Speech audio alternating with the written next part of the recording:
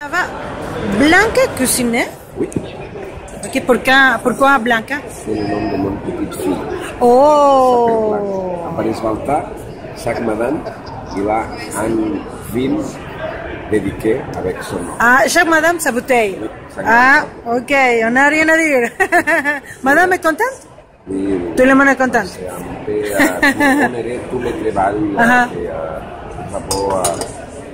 nous avons de remercier notre dame et notre famille beaucoup. Mais oui, ça devrait. Et puis, qu'est-ce que nous avons ici? Ça, c'est un assemblage de trois cépages.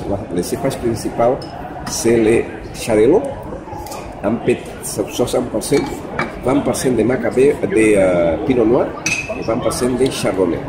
Et en élévation, ça c'est le millésime 2010. Oui. Élévation de plus de 6 années dans sa bouteille. Et ça c'est un... Plus de 6 ans dans la... Et pourquoi?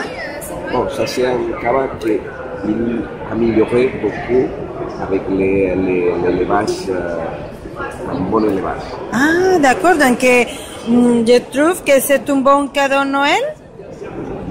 Absolument. C'est quelque chose de spécial et que vous pouvez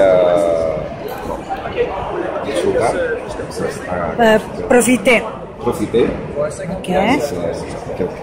On va voir. Donc, une belle robe brillante, jaune brillant.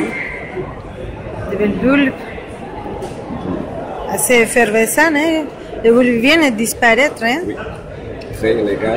Regardez la brillance. Regardez la couleur de la robe. Quelle belle robe. Oui. Et les arômes. Oui, c'est plus complexe, plus gastronomique. Ah oui. On va manger avec lui. C'est un peu plus crémeux.